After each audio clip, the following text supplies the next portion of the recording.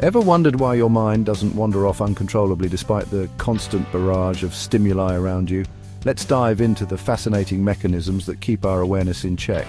It's a bustling universe inside your head, a complex interplay of structures and chemicals, all working in concert to help you navigate the equally bustling universe outside. Think about it, you're walking down a busy street, cars honking, people talking, advertisements flashing, yet you can still focus on your destination or a conversation. How does your brain manage this incredible feat of filtering and focusing?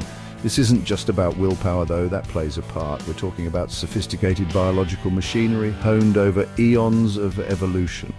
We're going on a journey, a Star Talk-esque exploration, if you will, not into the cosmos, but into the equally wondrous space between your ears. We'll uncover the hidden forces, both internal and external, that sculpt your experience of reality moment by moment. From the command center in your prefrontal cortex to the chemical messengers that fine-tune your alertness, we'll explore how these systems prevent your awareness from becoming a chaotic pinball machine. So buckle up, cosmic voyagers of the mind. We're about to explore the very essence of how you pay attention, how you stay on task, and how you make sense of the world. Understanding these mechanisms isn't just an academic exercise, it's about understanding ourselves, our capabilities, and perhaps even how to enhance them. We'll see how external pressures and internal regulators dance together, shaping that precious resource, your focus. Let's begin. All right, let's start at the top, literally and figuratively. I'm talking about your prefrontal cortex, or PFC. Think of it as the chief executive officer of your brain, sitting right behind your forehead. This remarkable region is the maestro of your mind, conducting the orchestra of your thoughts, decisions, and, crucially for our discussion, your focus. It's where higher-order thinking happens. When you decide to ignore that tempting notification on your phone and continue working on a challenging task, you have your PFC to thank. It's the part of you that says, hold on, this other thing's more important right now. It's constantly working, even when you're not consciously aware of its efforts to keep you goal-directed. Now, one of the PFC's most critical jobs in managing your awareness is something called executive control. This encompasses a suite of functions, but let's highlight a few. First, selective attention, the ability to zoom in on relevant information while filtering out the noise. Imagine a cosmic lens, and your PFC is the one aiming and focusing it. Then there's cognitive control, which is your mental bouncer, inhibiting distracting thoughts or impulses. It helps you resist the siren call of that cat video when you should be listening to, well, me. And let's not forget working memory, the brain's temporary sticky note, holding information online so you can manipulate it and use it for the task at hand. Without this, coherent thought, let alone sustained focus, would be impossible. So your prefrontal cortex isn't just a passive observer, it's an active manager. It's constantly assessing the environment, both internal and external, and making decisions about where your mental resources should be allocated. It's what prevents your awareness from being hijacked by every fleeting stimulus. When external forces try to pull your attention in a million different directions, your PFC steps in, like a cosmic traffic controller, ensuring that your mental traffic flows smoothly towards your intended destination. It's the bedrock of your ability to concentrate and engage meaningfully with the world, a true marvel of neural engineering. Now let's delve deeper into the brain's dynamic duo of networks that manage where your attention is directed, the default mode network, DMN, and the task-positive network, TPN. Think of these as two distinct yet interconnected states of mind. The DMN is your brain's idle mode, but it's far from inactive. It lights up when you're mind-wandering, daydreaming, reflecting on the past, or imagining the future. It's your internal universe, where self-referential thought and introspection take center stage. It's what's active when you're lost in thought, perhaps pondering the mysteries of the cosmos, or just what to have for dinner. This network allows us to process experiences and integrate them into our understanding of ourselves and the world. On the flip side, we have the task-positive network, or TPN. As its name suggests, this network kicks into gear when you're focused on external tasks, solving a problem, engaging in a conversation, or, say, watching an educational video about the brain. It's all about interacting with the world outside your head, processing sensory information, and making decisions based on external stimuli. When the TPN is active, the DMN typically powers down. and vice versa. This seesaw relationship, this elegant toggling, is absolutely crucial. It's like having separate channels for internal reflection and external action, and the brain is constantly switching between them based on what's needed. This alternating activation between the DMN and TPN is fundamental to preventing a chaotic state of awareness. If both were fully active simultaneously, or if one completely dominated the other, our experience of reality would be vastly different, likely quite disorienting. Imagine trying to solve a complex math problem while simultaneously having a vivid daydream. Not very productive, right? The brain's ability to seamlessly switch between these networks ensures that we can effectively navigate both our inner mental landscapes and the demands of the external world. This dynamic interplay helps maintain a coherent stream of consciousness, allowing us to be both introspective beings and active participants in our environment.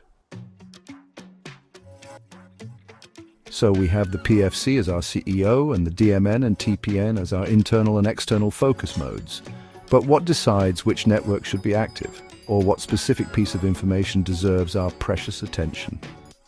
Enter the salience network. I like to think of this system as the brain's relevance detector, or perhaps its chief spotlight operator. Its job is to constantly scan your internal and external environment for stimuli that are, well, salient, meaning important, conspicuous, or emotionally resonant. It's the network that makes you jump when you hear a sudden loud noise, or makes your ears perk up when you hear your name across a crowded room. The salience network acts as a critical switching hub. When it detects something salient, it helps to disengage the currently active network, be it the DMN or TPN, and engage the network most appropriate for dealing with that new important stimulus.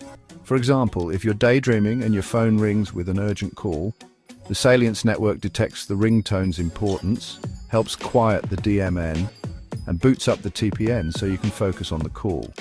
It's a dynamic filter, constantly prioritizing information and directing your cognitive resources to where they're needed most, preventing your awareness from being erratically pulled in every direction by less important stimuli. This network is crucial for efficient functioning. Without it, we might remain stuck in our internal thoughts while a critical external event unfolds, or we might be hyper-focused on a trivial external detail, missing an important internal cue like hunger or fatigue. The salience network ensures that our awareness is flexible and responsive. It helps us navigate a complex world by highlighting what truly matters in any given moment, preventing a chaotic free-for-all where every sight, sound, and thought competes equally for our attention.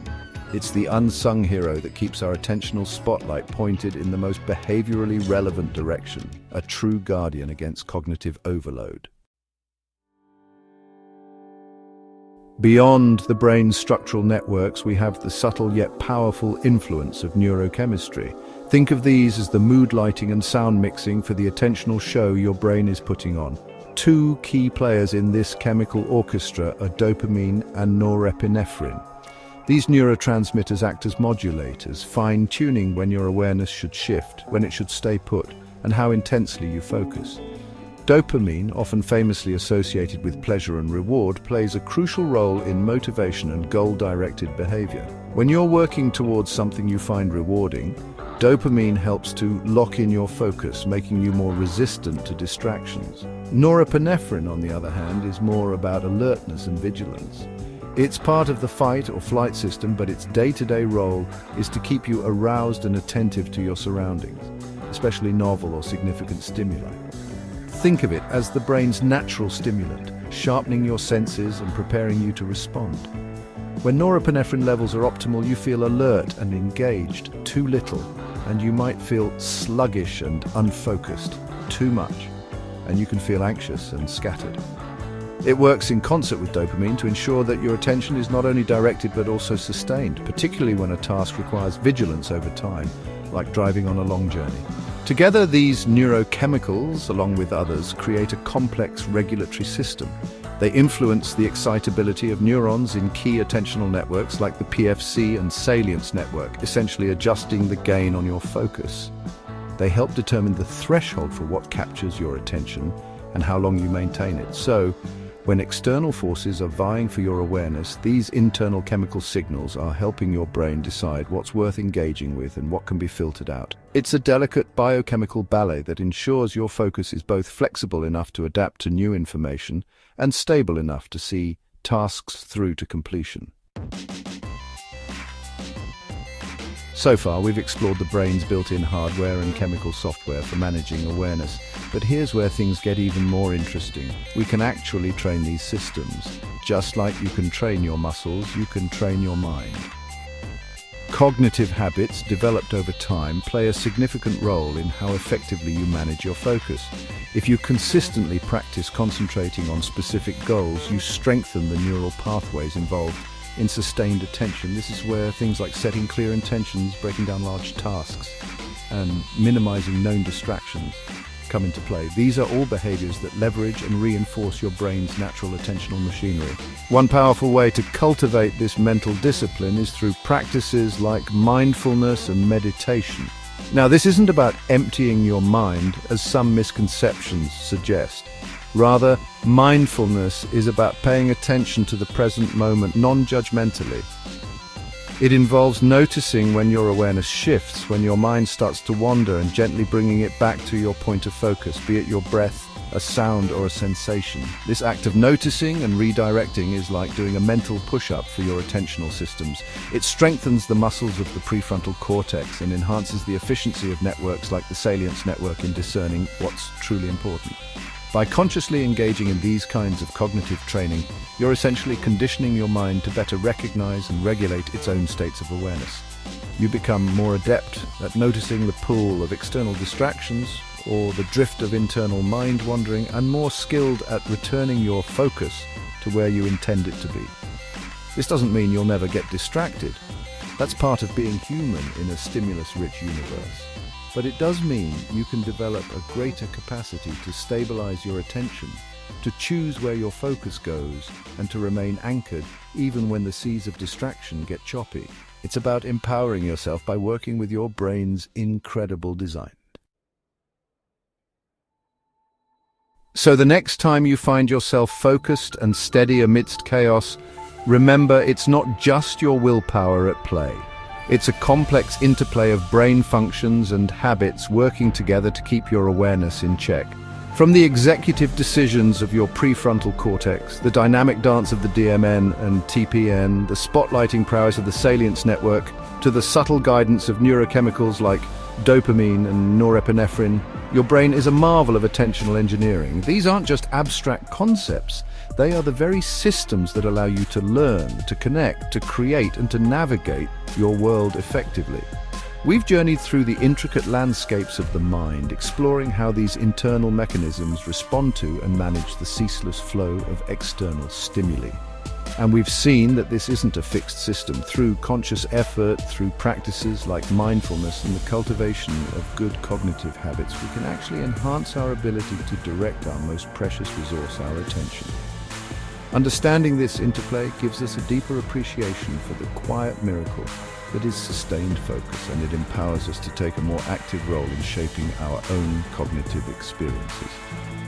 The universe within our heads is just as vast and wondrous as the one outside. By continuing to explore it, to understand its workings, we not only satisfy our innate human curiosity, but also gain practical insights into living more focused, intentional lives. The ability to direct your awareness is a fundamental human capacity, and like any skill, it can be honed. So keep exploring, keep learning, and, as I always say, keep looking up, both at the stars and within yourselves. The journey of discovery never truly ends.